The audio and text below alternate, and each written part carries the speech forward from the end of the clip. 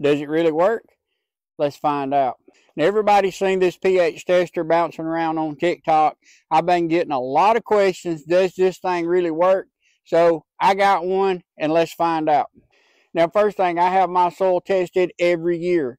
I take samples throughout all these beds and through the garden, send it to my local extension office, and they give me a report exactly what I need. And I know that the pH soil in these raised beds are 7.1. Now, it's only been in there a few seconds, and you can see it's exactly at 7.1, which is exactly the report I got from the extension office. So to answer your question, does it work? Yes, it does. So there you go. Is it worth the money? Absolutely. Why you need to know your pH level?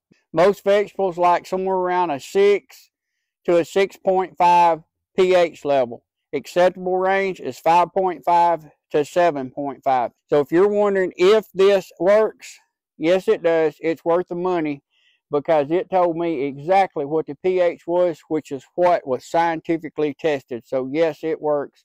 Hit this link right here and get yours on the way because you need to know what your pH level is before you plant.